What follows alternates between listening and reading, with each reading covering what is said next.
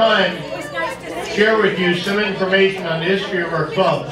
History of our club, this information I gathered through a book I obtained from the club. It's Friday evening, September 12, 1952. 3 ex-Navy types sat in the Woodstock Royal Canadian Legion canteen having a few 10-cent drafts. Their discussion centered around the fact that the Oxford County had a large number of people who had chosen to become members of the senior service. During the war, why not can't we have a reunion was the question. Why not? The wheels were in motion. Jack Gemmell accepted the chair, Tom Dent secretary, because he had a typewriter at home, and Bob Bryson agreed to help contact prospective members. They called themselves the Oxford County Ex-Naval Personnel and held meetings in the Legion Barroom during the next 10 months. On July 15, 1953, the first annual meeting was held, where nearly 50 members.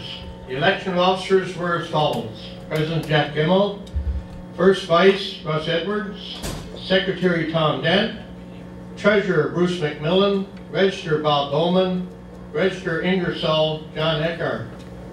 It was also moved by Gordon McKee and seconded by Bob Bowman that the organization be renamed the Oxford County Naval Veterans Association, carried on November 4th, 1953.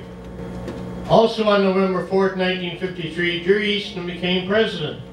And I'm proud to say Jerry's here with us tonight, the past president.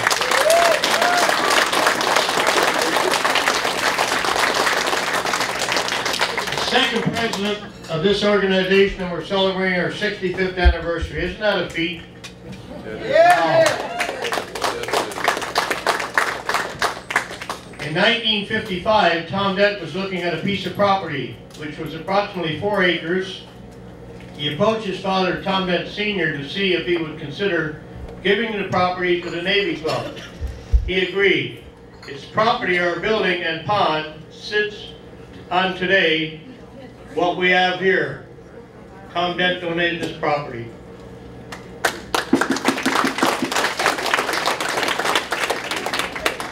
The first clubhouse was the Canada Cement Company former field laboratory building, purchased for $1. It cost another $300 to have it placed on site. The association hosted the 3rd annual Canadian Naval Association reunion in 1957. And I looked at the memorabilia this afternoon with Mary, and there's a thing out there, if you look at the memorabilia after, that 700 people attended that reunion in 1957. Also in 1957, it was agreed that the association, or that associate, Army, Air Force, and social members be accepted. Dues for 1959 were $2.50 for regular, $3.50 for others. Wow. In 1964, ex-Wrens were given honorary membership with no clubhouse and no voting privileges. And some of the guys are still saying, yeah. In 1979, believe it or not, ladies were permitted in the club rooms, but only on Friday and Saturday nights and on very special occasions. In 1986, the bylaws were revised. Affiliate membership came into being, allowing son, daughter, or former armed service personnel to become a member. David Stock explained that any female ex-service personnel could apply for associate membership. Also, any female of age could apply for social membership. And lo and behold, the shock wave hit the gents. In 1989, Eleanor Easton was elected as publicity chairperson.